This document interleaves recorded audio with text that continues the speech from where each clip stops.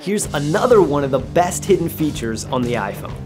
This one lets you scan any information like a quote from a book, a flyer, or a phone number, for example, and quickly turn it into text on your phone. Here's how. First, open the Notes app, tap the box in the lower right corner to open a new note, tap the camera button, and then tap Scan Text. Point your camera at the information you want to scan, and then it will automatically be converted to text. You can then copy and paste that text into any app.